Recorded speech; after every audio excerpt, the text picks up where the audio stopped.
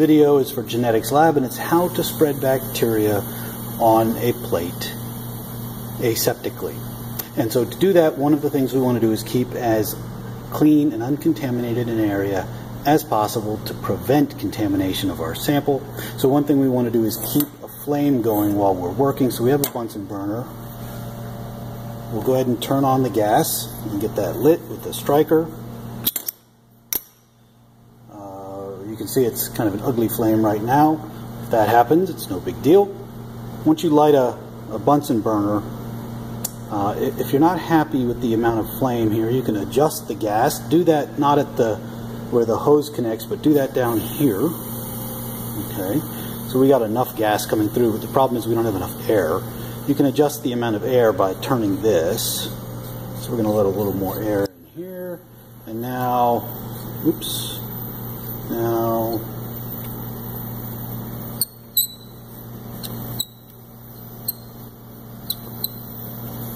now we have a nice pretty blue flame.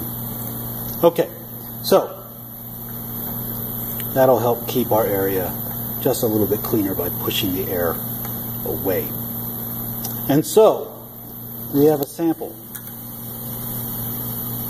that we would like to spread on our plate. And so I'm going to show you how to do that, hopefully by minimizing the chance of contamination. And one of the things we want to do is label. And so we have a Sharpie, we have a plate. Plates have a bottom, a top. The top is the lid. We want to label the bottom of our plate because we store them upside down in the incubator so that any condensation, you can see the condensation here on the lid, forms on the lid and it doesn't wash cells around on the plate. So we store them upside down, so we want to label them upside down. So I'm going to go ahead and label this right now. You want to put your name on here, your name, not mine, and the date, and today is July 4th. And you want to put the sample, whatever it is, and whatever your lab section might be, so that we can find you if the plate gets put in the wrong place. You want to do the labeling around the periphery of the plate because your bacteria are going to be small little colonies, hopefully, on the plate. Or maybe you're going to be making little plaques on the plate. And they're going to be a little hard to see if you write big letters across the bottom of the plate. And so we have this labeled, we're ready to go. So we can set that aside for a moment. And so now we have our sample. We want to get that on the plate. Now, one of the things about working aseptically is you don't want to leave anything open when you're not using it. So you don't open things until you're ready to go into the tube and put it onto the plate. If you want to transfer something, you open the tube right when you're ready to use it. So for example, if we wanted to transfer some of this to another tube, say a microcentrifuge tube, we'd get out the microcentrifuge tube when we're ready. And so here's a bucket of pre-sterilized, you can tell because of the tape, pre-sterilized microcentrifuge tubes. So we'll open this up. We're going to do this using aseptic technique. That means what we don't do is reach in. If we reached into this, we contaminate them all. So what we do is we go in, we're going to pour some out. If you successfully just pour one out, that's great. If you accidentally pour out more than you need, keep them. Don't put them back because they are potentially contaminated. So we have one tube here, and let's just try transferring from the small glass tube to the small microcentrifuge tube. And so what we're going to do is we're going to take a pipette, a micropipetter. These work very much like a very expensive eyedropper. Okay, and we'll transfer some of this to here.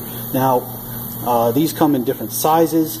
You can always tell what the maximum volume these can transfer by looking here on the thumb, and you can't quite make it out, I think.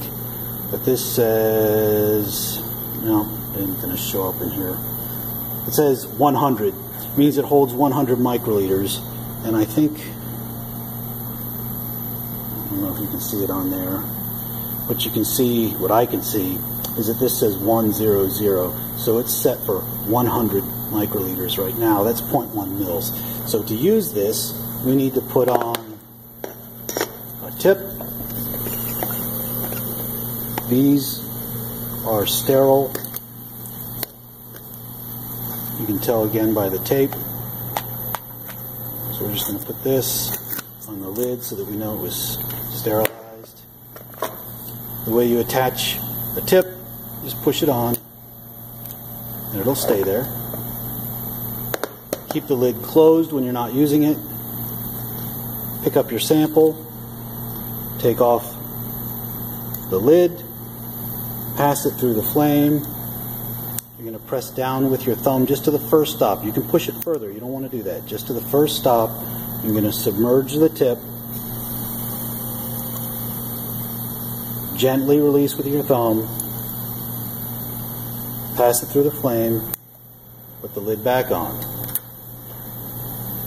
Plastic tubes, you don't pass them through the flames, they melt. Push down with your thumb. This time you can push to the second stop. That gives you a little extra burst of air to make sure you get it all out of the tip. And then you can close it. Okay? This tip is disposable, so we're just going to get rid of it. That's what this back button is for. It pushes a little dispenser to get rid of the tip. Okay? So now we have our sample in there. Alright, so what I was doing, you push down to the first stop, you can push it a little further, but you can feel that difference.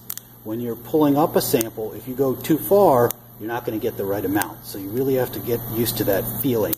So when you're pulling the sample up into a tip, you go to this first stop, submerge, and then up. When you're dispensing, you can go to that first stop and then push it a little bit further. Keep your thumb down, pull it out. Okay, so now how do you put it on a plate? Same thing. You labeled the bottom, now you're going to put it flat on the table. We got our tips. Nice, fresh, clean, sterile tip. You don't have to smash it down, you just have to push. We got our sample. Lid off through the flame. Take out 100 microliters through the flame. Lid back on. Now the sample is in here. We want to put it on the plate. There you go, it's on the plate. We're going to get rid of the tip. Problem is, the sample is all in one little drop right there on the plate. So now we've got to spread it around. And so there's a couple ways to do that. You can streak it using a loop, or you can spread it using a spreader. And so we're going to use sterile single-use spreaders. And so what you do is you push one, don't reach in the bag, you push one out of the bag so that you can grab the handle. And so this is sterile until you touch it. Open the lid.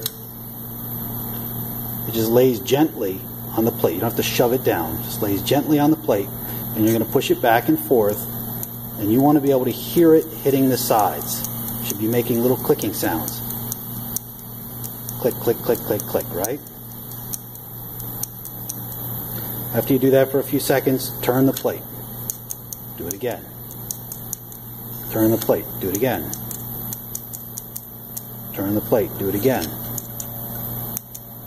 Turn the plate. Do it again. Do that 9 times. If you do that 9 times, it will be very nicely spread. If you're very comfortable with plates, you can spin the plate like this on the inside of the lid, and that'll accomplish the same thing. What you need to make sure you don't do, though, is just spread it in the middle of the plate. That gives you a plate with just a little square of bacteria in the middle, and people will laugh at you. You don't want that. Once you're done, this is trash. It's disposable. It goes in the biohazard waste. And this gets flipped upside down and put into whatever incubator you're using to grow your bacteria.